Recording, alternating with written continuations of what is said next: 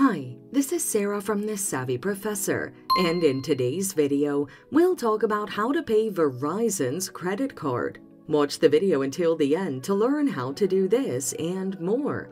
Here is a step-by-step process on how to do this. Start by logging in to Verizon.com. The link is in the description.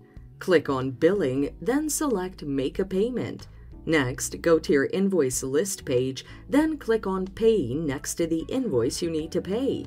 Select Proceed to Pay if you're making an individual payment. Continue to select Other Invoices if you're making multiple payments.